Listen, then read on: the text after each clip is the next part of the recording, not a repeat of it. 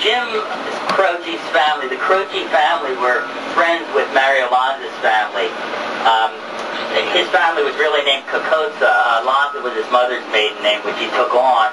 And his father was a barrel maker, and Jim Croce's grandfather bought his winemaking equipment from him. As a child, Mario's mother cradled Jim in her arms. That's how close the families were, although Mario was older and he was probably off to Hollywood when Jim was a kid. So, okay, right here is the Methodist Hospital where Jim was born on January 10th, 1943.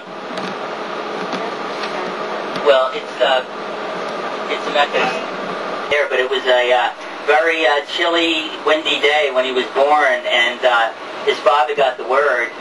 His father, Jim Croce I, got the word that little Jimmy was born, and at the time he was with his best friend, who was another uncle of mine, Uncle Vito Angelucci, and from my dad's side of the family, and they were best friends, and they both came rushing down Broad Street, holding onto their fedora hats and clutching their top coats in the wind, and rushing to the hospital to see the firstborn.